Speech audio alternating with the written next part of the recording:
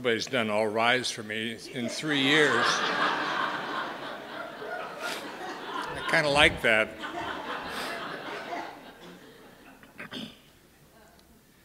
Thank you, Judy, for the lovely introduction and for the idea, because I understand it was your idea that I should be given this honor. Special thanks to Pauline Schneider and Jamie Gorelick and Arlene Holt-Baker, who co-chaired the host committee to this event. Thanks to the family of the late Judge Louis Oberdorfer and the Lichtman team, Elliot and Judy, who introduced us to Mississippi and without whom I would not be here today. And thanks to the many friends who have made the effort to be here and have opened their wallets for the Mississippi Center for Justice. When Judy wrote to me and asked if I would accept this honor, I said yes quickly before she changed her mind. But then I set two conditions for myself. First, because I had not set foot in Mississippi for years, I resolved to go to Jackson and pay a visit. And I'll talk a little bit more about that later. And second, I appointed myself a surrogate for the dozens of lawyers who went to Mississippi in the 1960s, all of whom deserve to be honored as forebears of what is now the Mississippi Center for Justice. By the time I first arrived in Jackson in March 1969, the earliest and bravest of those lawyers had already secured the beachhead and moved on. Al Bronstein to Plaquemines Parish and on to the ACLU prison project. Marion Wright to Washington, to the Children's Defense Fund, and to Peter Edelman. Elliot Lichtman to work for Joe Rao. Lackey Rowe, I think, to the ministry. But Reuben Anderson, Fred Banks, and Mel Leventhal were hard at work in Jackson. Right across Ferris Street at the Inc. Fund. If you don't know what the Inc. Fund is, that's the NAACP Legal Defense Fund, Inc. Armand Durfner and Jim Lewis were up the street at LCDC, which is the Lawyers Constitutional Defense Committee of the Roger Baldwin Fund of the American Civil Liberties Union. And at the Lawyers Committee, or the President's Committee as it was then known in Mississippi, were Larry Aschenbrenner, the passionate Larry Aschenbrenner, Martha Wood, who became city counsel to Charles Evers and is now a judge in Chicago, Bob Fitzpatrick, who taught me how to pick a jury, Larry Ross, who is here from New Jersey. Larry had to shave his mustache for Judge Marshall Perry. And of course, the Lawyers Committee's voting rights genius, Frank Parker. Yes. Up in Oxford, with North Mississippi Rural Legal Services, were Mike Trister, John Britton, and others. Later came Roy Haber and Tex Wilson and Peach Taylor, and the amazing Constance Iona Slaughter. I accept this honor on behalf of all those people and more, not to mention the many volunteers who served shorter but just as intense tours of duty, like Dan Singer, who was there with Goodman, Schwerner, and Cheney. The Lawyers Committee shut down the Jackson office sometime in the late 70s or early 80s. I was a board member then, and I voted with the majority. It was an unhappy decision, but a necessary one. Our Ford Foundation support had dried up. The office seemed to have lost its steam. The mission was no longer clear. And that's why I decided I had to go back to Jackson to find out what the MCJ is up to and why it has succeeded so dramatically when only a short time ago we closed our doors, struck our tents, left town.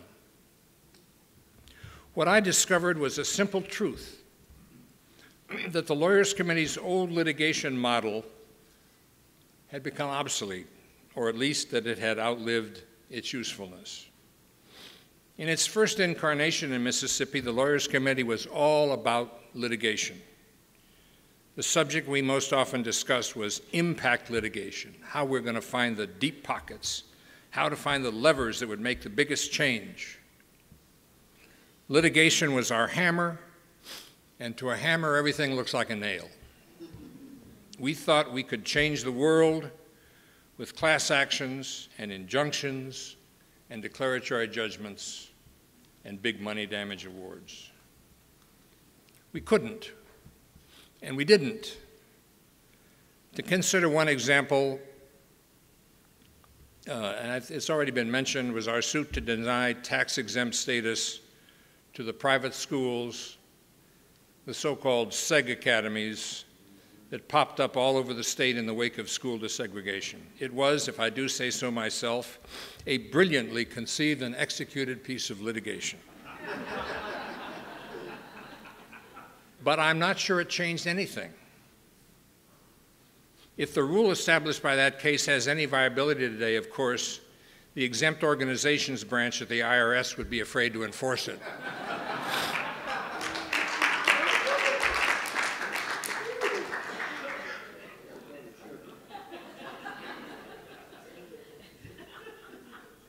Martha Bergmark and her remarkable young staff in Jackson and Biloxi and Indianola have a litigation hammer, but it's only one of the tools in their toolkit. They understand much more profoundly than we did that court decisions are only a piece of the mosaic of social change. They introduced me to a book that I can't recommend to you enough. I'd never heard of it before, but their young people all know it, a book by Gerald Rosenberg called The Hollow Hope. That book is dry and scholarly, but it effectively challenges our assumptions about the importance of litigation and even of Supreme Court decisions in bringing about social change. You know, they actually teach law students today that court decisions aren't all that important. Sounds like heresy. But at least to my ears, it has the ring of truth. Today's Mississippi justice advocates can litigate if they have to, and that capability brings credibility, but they are also lobbyists, teachers, activists, organizers, brokers, conveners. I was going to give you a couple of examples, but you've already heard about them. I'll touch very, very briefly about them. After Hurricane Katrina, Mississippi decided to use federal grant money for purposes unrelated to disaster relief for poor folks who had lost their houses. They filed suit in a federal court in Washington, and some district judge threw their case out.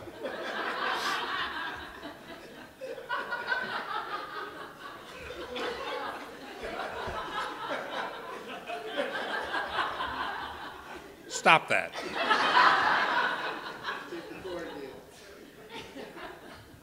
But MCJ staff Button Holy, a HUD assistant secretary, showed her the problem, negotiated a solution that has restored more than, I think, $132 million to its intended purpose of rebuilding housing for more than 5,000 low-income families.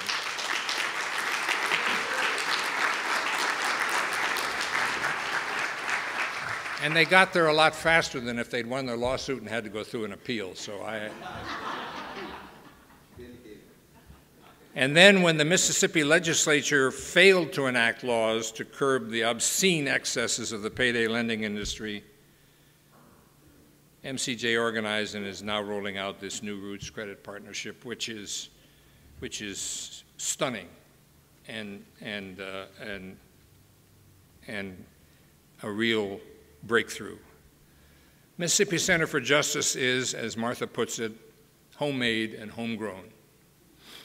And that, of course, is part of the reason that it's done better than we carpetbaggers did when we were in Mississippi. But also, especially with the New Roots Credit Partnership, in its own words, the center is moving into groundbreaking territory for a social change organization, looking ahead to create a new paradigm by engaging non-traditional partners in the business and financial world. It's very exciting. The MCJ is the real deal. I am delighted to have been brought back into the fold. Thank you all very much.